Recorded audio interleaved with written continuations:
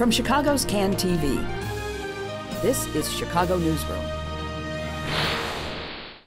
Well, hi there, and welcome to Chicago Newsroom here on CAN TV. I'm Ken Davis. Last week at this time, we had what I would call a pretty extraordinary conversation with Lori Lightfoot, who is the chair of the Chicago Police Board, and who was talking with us about a number of issues with the police. And then we kind of got off into a larger conversation about how it's not just the police, it's everything is everything, which is a favorite topic of mine here on the show. And we decided that since we had too much show for last week, that we would split it up and do two shows out of it. So today, we're going to just pick up that conversation where we left off last week. And remember, you can see both of these shows by going to this address at any time, watching them on demand. And we thank you very much for watching. So here is part two of our conversation with Lori Lightfoot about policing, training, flaws in the SSL, and everything else. Here it is. A couple of articles have come out in the last few weeks, month or so, Sun-Times and Chicago Magazine, about the SSL, the Strategic Subject List. We were originally led to believe that there were about 1,400 people on the list, but when the Sun-Times got actually, had to file a lawsuit, but was given access to it, they discovered that there are 398,000 entries on this thing. I don't know how many people that is, but it's a lot more than 1,400. And it encompasses everyone who's been arrested and fingerprinted in Chicago since 2013. And one of the many criticisms of this list is that it was, well, it's not exactly clear why we set it up in the first place, but apparently it was to try to help find people who could be victims of crime and help relieve them of that. But now we're finding that, that doesn't seem to be the numbers, and we're looking at 56% of the people between 20 and 29 who are African American, who are male, who are Chicagoans. 56% are on this list. Is this good policing? Is this what we need? I mean, we don't even know what this list is. There's no transparency. It just seems to be some big algorithm running in the background, like on Facebook or something. Well, let's deconstruct this a little bit. In the time that we are in, where there is mistrust of the police department is so high, having a list around which there's no transparency doesn't help at all, to state the obvious. Yeah. It engenders a lot of mistrust and a lot of conspiracy theories about what it is. Now, obviously, a list that has, what did you say, 35,000 entries on it, something to that effect? No, 398,000 entries. That's not a useful list, 10 times that number. Yeah, that's not a useful list, clearly. No. So, no, it's not, because it is, as I said, a list of everyone who's been arrested and fingerprinted in Chicago. That's not helpful, and I think that there are clearly limitations to the value of something like that has, literally everybody who's been arrested or picked up or had a contact card from the south or the west sides, and I'm making it up a little bit, right? Law enforcement, any responsible law enforcement, and particularly a large urban police department like Chicago, but also true of the federal agencies, they clearly collect data on folks that they believe are of concern. There are different ways in which that information is collected, and frankly, to some extent, I don't think that every nuance of that information should be public, because there's a reason you collect it. You're collecting it to make sure that you have an accurate accounting of folks who are dangerous to the community. And there are people in Chicago, obviously, that are bad folks and that want to do us harm, whether it's at the street gang level, or whether, frankly, it's folks who have larger ambitions for themselves that need to be watched. But having said that, you can't get out there and constantly talk about the strategic subject list without people wanting to know more about it. Without people wanting to say, what is this? And am I on it? How do I get on it? What's the criteria? So it's like it's a little like the do not fly list, where we had 5-year-olds on the list because they had a similar name and maybe were in the same town as somebody who was really a problematic character and shouldn't get on a plane. Managing the communications around what you're doing, how you're doing it, and why you're doing it is critically important. And with due respect to the police department, I think they laid a big egg when it came to this list. I think what is actually happening is something different. There's a lot of use now of technology and data. Social networks are coming into play. Now, I read the Chicago Magazine article, and I think they conflated the SSL with the work that Chris Millett is doing, who's tied to John Jay. But let me just say this, and if you're really interested in this topic, Andrew Papacristo, who is a sociologist at Yale, used to be at U of C, lived in Chicago for a long time, knows the Chicago scene, is really doing some interesting, I think, smart things around social networks. And I would urge the police department to really tap into Andrew's work, because he makes a very compelling case that the company you keep, and that's really the essence of his work, matters. It matters in whether you're going to be a victim. It also matters in whether you're likely to be somebody to pick up a gun and be a perpetrator. And being smarter about the technology and the data that's out there is something we want the police department to do. Right. We want them to be strategic in the way that they use data and information. But a list that has almost 400,000 people's names on it, I can't see how that could possibly be useful, particularly when the police department doesn't own the algorithm. That's an algorithm that's proprietary. It's a whole other issue, proprietary to this professor at UIC.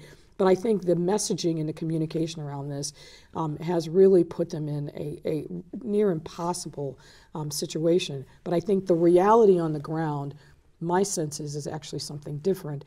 Clearly, if somebody's name, they pull somebody's name out of a hat from this 400,000 person list and go to Kim Foxx and say, hey, we put this person on the list, go and prosecute him. She's going to say, yeah, no chance that that's happening. There are still things like probable cause. Right, the Fourth Amendment, the Fifth Amendment still matters. Well, I mean, as a constitutionalist, this is one of the questions that I have for you about this. Is Jana's article points out that the SSL is being used to trigger arrests because a name is on that list. But the person's name... I'm not sure that that's correct. Is that, did I misinterpret that? No, I think that's what she wrote, but I think here's what's happening, my sense. You still have to have probable cause for an arrest. The fact that, and I'm going to focus on social networking, and what's happening now, for example, if there's a shooting, there's a significant amount of energy around who is the shooter, who is his social network, who's his buddies, who's this, who's that, to figure out, is there going to be retaliation, to figure out who's likely to also pick up arms associated with the person. And by the way, your buddy got shot, you now, and we know this from the data, that you are now at a heightened risk of being a victim of crime as well. So being smart about that, I think, is something that we want the police department. Benefit. There absolutely is some benefit to that. But what I think has happened is there's SSL. SSL's been talked about, and then an arrest is made based on normal constitutional policing, and then a communication comes out and said, well, we knew it because he was on our list. So there's a conflation and making connections between policing, legitimate policing based upon probable cause and evidence, and the fact that somebody happens to be on this list when the connection really is pretty peripheral. I want to know if you're troubled, because I am, but I'm an uninformed individual. I'm bothered by the fact that this list is scooping up all this data about people who were merely arrested, that were never convicted of anything. So you could be someone who just, you were arrested suspicion of an ounce of pot or something, and it never went to court, and that's the only thing you have, but it has you on that list. It's like, aren't we trying to get away from stigmatizing people? Well, certainly we don't want to be stigmatizing people. That goes without saying. But the more troubling aspect of a collection of information on unknown or dubious subjective specifications is what is done with it, right? How is it used? if we had a situation where people were getting arrested merely because they had previously been arrested, merely because they had an association with somebody else who was a bad actor, then yeah, we should all absolutely be up in arms and fighting that. And frankly, I think we have a very aggressive civil rights bar here in the city. ACLU and others, we've been rushing into court to demand that stop. I don't know, and I don't believe that that's been happening. Clearly, if it was, I'd be one of the first people saying that practice has to stop immediately. Okay, well that. But I think both because there hasn't been careful language and messaging around that list, and that there's been this linkage of we arrested John and he was on our list, so the SSL list works. They're connecting things that don't necessarily aren't connected, and that's a problem. We have just a couple of minutes left. Can we do a lightning round? Sure. A couple things. I wanted to talk to you in much greater length about a bunch of things, but Campbell versus City of Chicago, which is the big civil rights case that was brought against the City of Chicago. Lots of people all around the country. It's a big deal case. The City of Chicago went to court on Monday and sought to have that case dismissed. Right. And their argument was that the extensive ongoing reform efforts in the Chicago Police Department makes the case moot, essentially. Your reaction to that? Well, I don't want to comment about pending and ongoing litigation. But I think our discussion today, particularly about what needs to be done to continue the reform effort, demonstrates that there is much, much more work to be done. And that's what I'll say about that. I'll try one other little bite at the apple here. If the mayor had called you and said, hey, we're thinking about filing this suit to drop this, would you have recommended that it go forward? Well, it's not for me to make that kind of judgment, and I'd obviously have to know a lot more information. The motion to dismiss, which I've read, has a number of different elements to it, one of which is standing, whether or not this particular group of plaintiffs are the proper plaintiffs to be able to bring these claims. Look, I think stepping back from this particular lawsuit, there's a continuing sentiment that is deep and widespread, particularly in communities of color here in the city, that our police department is failing those same communities, that our police department is continuing in practices that are abusive, that violate constitutional rights.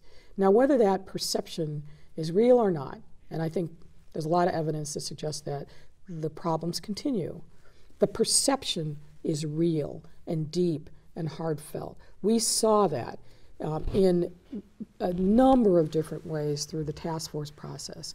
And quite apart from litigation, the police department has to reckon with that perception and that reality, because it cannot effectively do its core mission of keeping us safe if people don't regard it as legitimate for whatever reason. That is the consent of the government. It is a significant problem. I know the superintendent from day one recognized that, has been going out into the communities. I mean, if you haven't witnessed him in communities, it's something remarkable to behold. He's incredibly charismatic. People who will stand up at our police board meetings and give it to him with both barrels will go afterwards and take selfies with him. I mean, he's a pretty impressive guy when it comes to engaging with the public. But the superintendent alone cannot do that.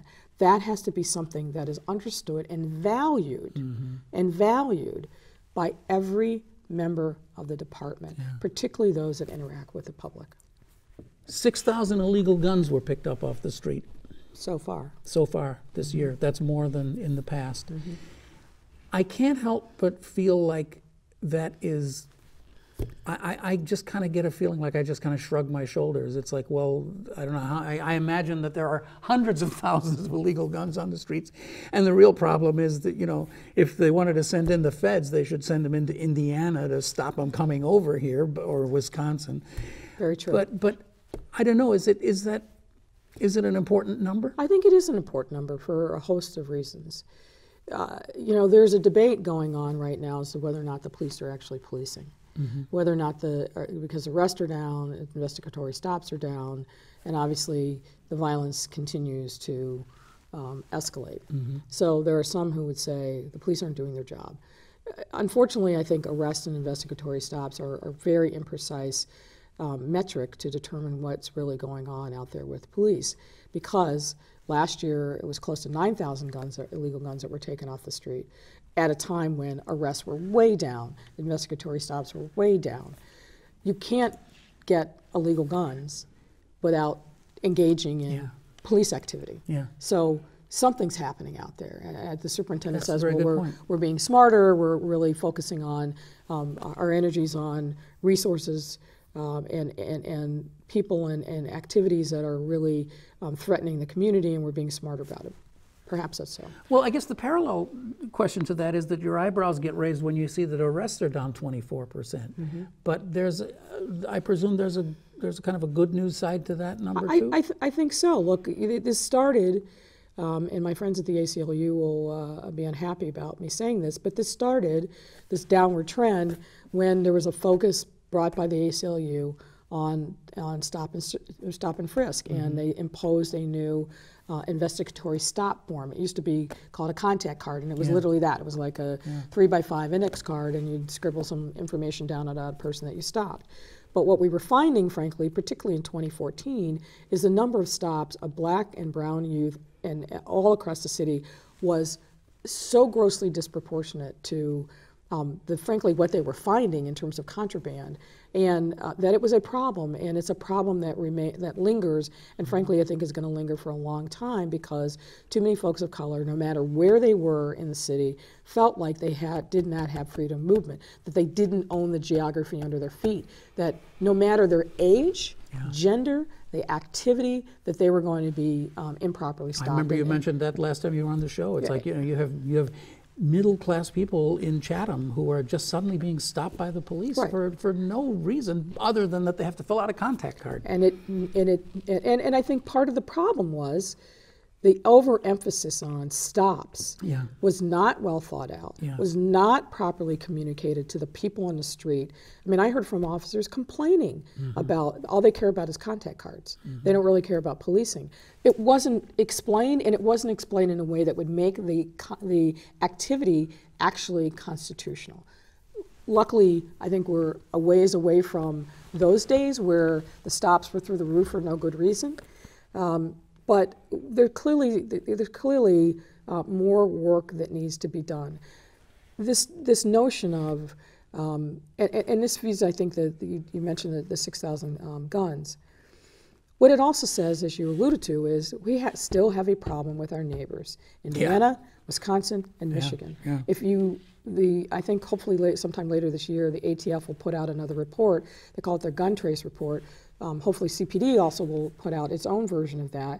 But what we saw from the last report that I think came out in 2014, 2015, the vast majority of these legal guns are coming from Indiana. There's a huge number.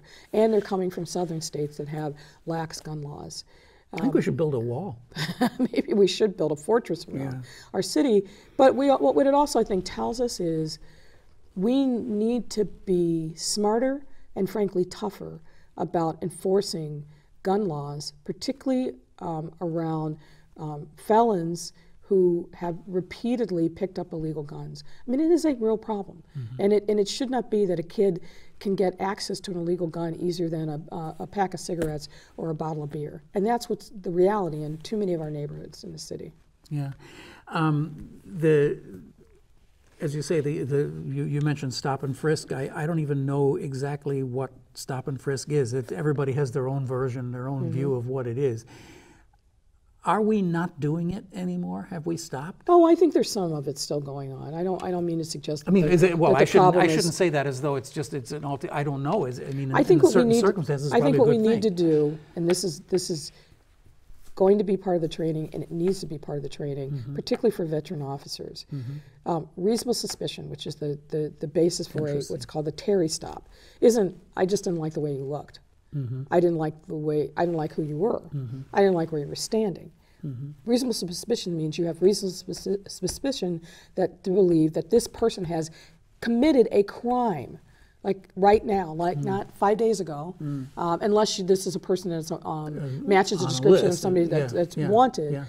And we need to do a much better job of training officers around what that means, and what what the scope of that Terry stop authority is and what the limitations of that are. While we have you, I just, since we're, we've expanded the show into two weeks here, I think you're a pretty thoughtful person, and I've really wondered how you feel about the everything is everything aspect of life here, because we're depending on when you view this show, we have been engaged in this huge battle over funding of the schools, which resulted in all kinds of secondary battles, and maybe by the time you see this, it's been resolved. But it's really hard to have this conversation that we've just had for the last now 2 shows without having that conversation knitted into the schools and into all of the other social contracts that we make. No, I think that's absolutely right. Let me approach it from a couple different angles. Police officers walk into circumstances where they are confronted with, frankly, our failings. Yeah. We have, because of the budget impasse and other reasons, completely decimated the social safety net that is critically important to the quality of life for way too many of our citizens. And I say way too many because we need to be moving folks into meaningful work. We need to have an economy that works for them. We need to give them skills so that they can actually be part of that community, that economy. But given the circumstances where we have neighborhoods that are high crime and 50% unemployment, where way too many kids in that neighborhood live in poverty, where the social safety net has been completely shredded, where they don't have basic community anchors like good schools, like good parks, like community centers, daycare, movie theaters, grocery stores, drug stores, things that most of us take for granted do not exist in huge swaths of the south and west sides of the city. And it's exactly those neighborhoods where crime festers, where shootings are commonplace, where people do not feel safe. So we really want to talk about how we make a significant difference in violence and how we can make sure that we have a fully functioning police department that is up to capacity, that is policing in a constitutional way. We also have to talk about all those other factors as well. We also, I think, have to think about this discussion in the context of what we see really being played out nationally and not just here in Chicago. People feel like government doesn't matter, that it is irrelevant to their life, or worse, that government and elected officials and the collection of tax dollars is part of the problem, that is that the government and elected officials are actually doing harm to them. We've talked before about the consent of the governed. The consent of the governed is fraying in so many ways that clearly affect policing, but really, I think, we are dangerously close to reaching a point of chaos in our democracy because people have to have confidence that when we take their tax dollars, when we elect people to office, that they're actually going to do their job in the public interest. And there are too many daily reminders to folks that are just trying to get through the day and live their life that the government doesn't care about them. And that is a problem. And that is a problem when you think about, in the context of policing, who is the government actor that is most present in people's lives? Let me guess. The police. Yeah, yeah. So if we're going to talk about these issues, we have to talk about the others as well. It all is part of a complicated but interconnected narrative. And to address these things, we can't do it piecemeal. We have to talk about it in a comprehensive way. Now, it doesn't mean that we ought to throw up our hands in dismay because it's too complicated to climb this mountain that we've created. And we shouldn't wait until we have everything perfected before we can move forward. But there has to be a recognition of the interconnectedness to all these different pieces. Yeah, I was talking a few weeks ago to a police officer in a different context, and he told me that he often is assigned into Englewood, especially on weekends. And I thought it was really interesting that he said, you know, what really grabs me the most about it is you'll drive down a corner and you'll park on the corner, and there's like, could be as many as 100 kids on that block just standing around. They got nothing to do. They got no place to go. And here I am. I'm a cop. I'm sitting here. I'm trying to keep order, but there is no order there. Right. You know, it was a really poignant kind of moment. Yeah, it's the absence of those community anchors that we were just talking about. It is a problem that has to be addressed. Our elected officials, frankly, I think, have let us down. Our, frankly, business community, I think, has let us down.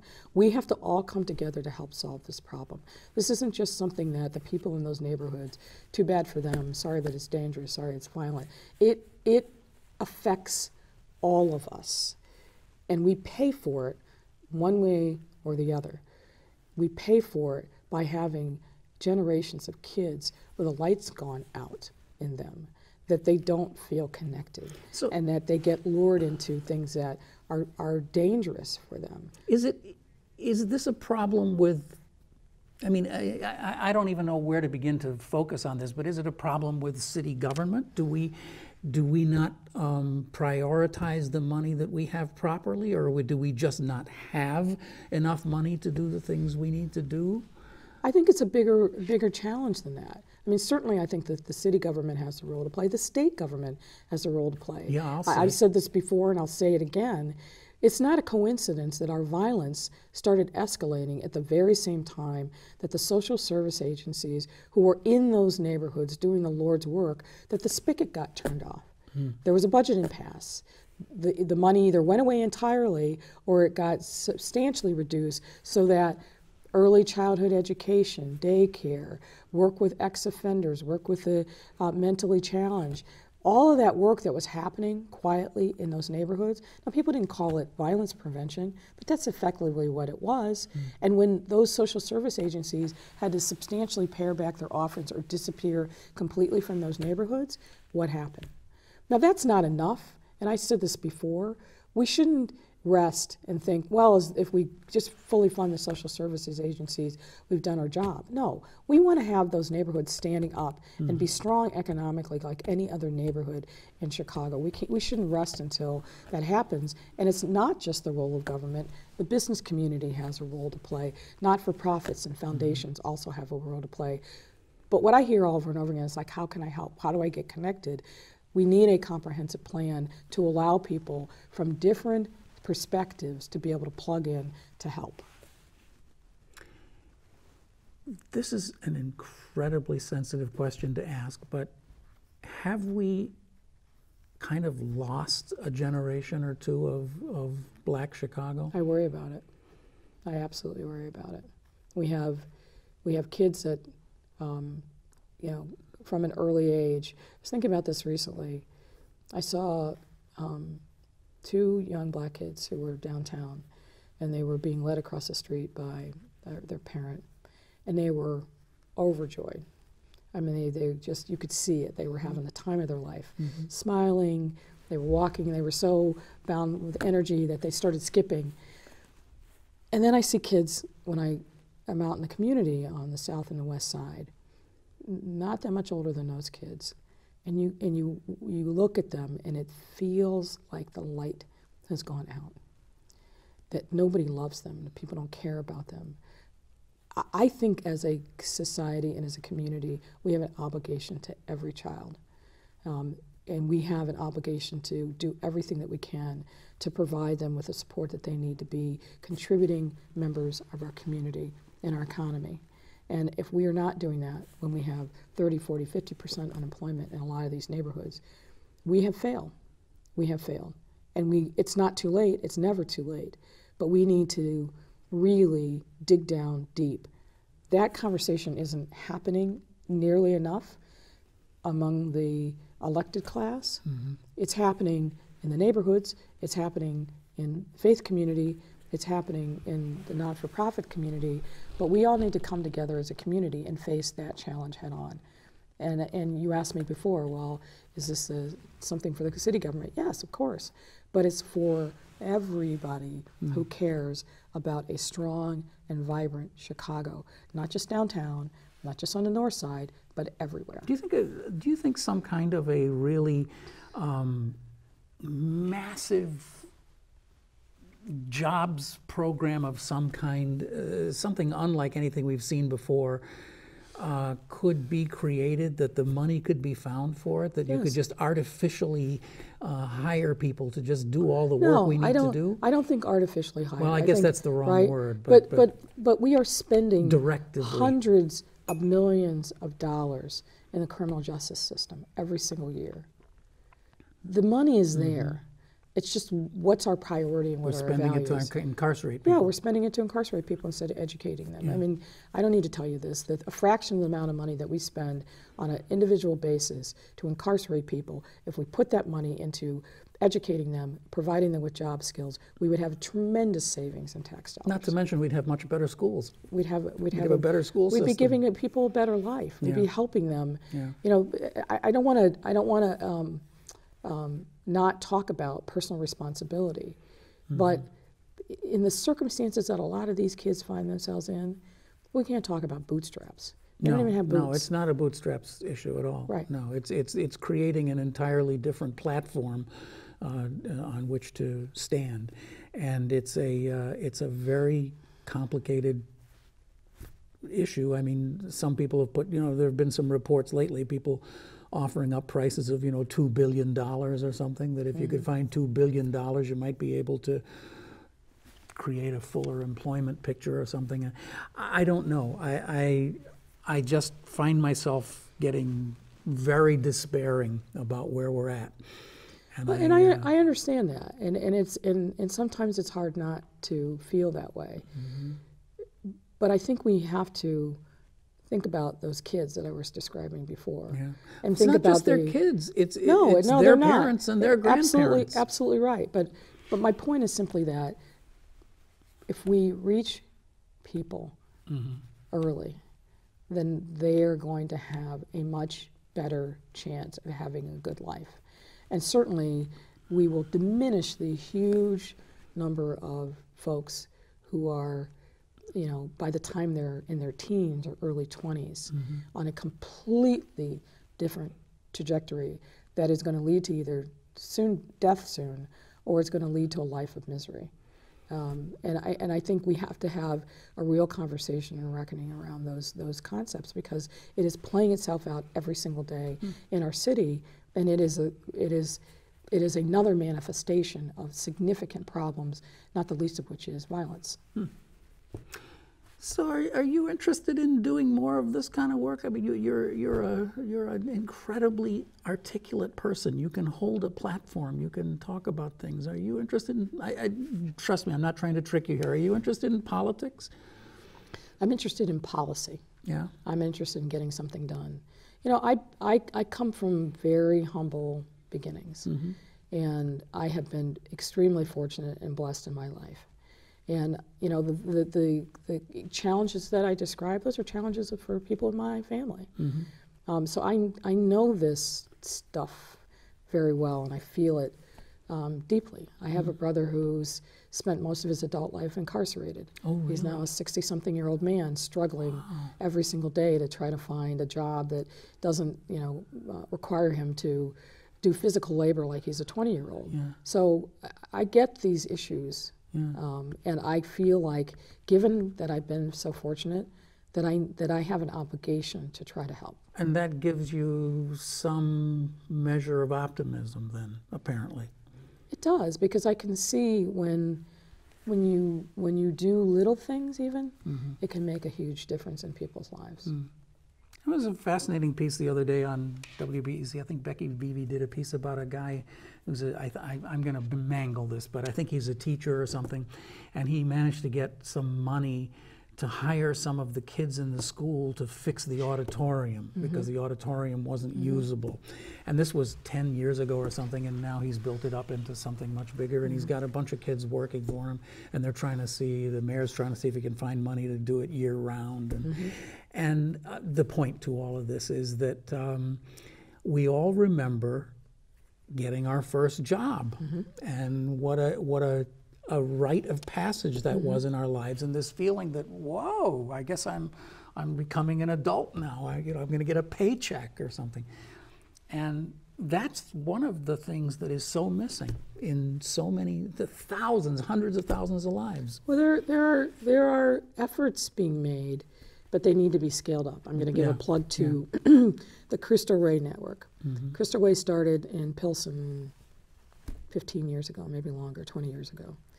And the concept was we were going to give a college prep education to kids in that neighborhood.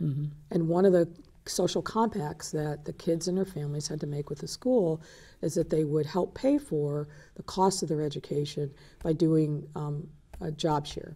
So 5 kids have a job. Each of them goes on a different day, and organizations across the city hire these kids. Now we've got Crystal Ray here in Chicago, and we've got Christ the King on the west side. But the school spends a significant amount of resources helping training these kids, getting them not to be intimidated about going downtown and being in an office tower, and then working a lot with the employers. I mean, if you talk to the kids that go through that, it's life-changing for them. Sure. If we could take that model, and there's Year Up, which is taking kids out of high school and putting them through a rigorous training program. But the challenge is we've got to have employers who are willing to provide opportunities for these kids, real jobs, not make work jobs, but real jobs that give them an opportunity to get the skills that they need to transform themselves. The kids have the right attitude, they have the right mindset, they're supported by mentors from the schools and from the programs. We need employers to be all in and provide them with jobs. So at my firm, we've had Crystal Ray kids working there for years. They do back office clerical stuff, but it's a good thing for them. It's a job. You get to ride the elevator and look out the window. Yeah, and you have to dress appropriately. You have to be there on time. And then those kids, the success rate for them is off the charts. I mean, I've always heard, I don't know how true any of it is, but there's always been these stories of people who live in the inner city of Chicago who've never been downtown. I mean, I find that hard to believe. It's absolutely true. Never seen the lake. Never been to the beach. Never seen the lake, and it's only a mile or two away. It's unbelievable. It's tragic. Yeah, that's what it is. Lori Lightfoot, I always enjoy so much having you here to talk to you. Pleasure. It's just a great pleasure talking to you, and I think you really have a lot of things to say, and that's why we've done 2 shows with you here. So I appreciate you being here. Thanks so much. No, thank you. And we'll talk to you again sometime soon. Okay? I hope so. Thanks. All right. Bye-bye. That's Lori Lightfoot. She is she's the chair of the Chicago Police Board, and just a kind of a general thinker about a lot of important things. And you've been watching Chicago Newsroom. It is a service of CAN TV. We're here all the time, and we will continue after the Labor Day holiday. That's going to be our 7th anniversary show. Ooh, whoopee, huh? Hey, see you next week. Remember, you can watch us anytime by going to this address and see all of our shows right there on whatever you call. What do you call that thing? It's on demand. There it is. It's on demand. See you next week. Bye-bye.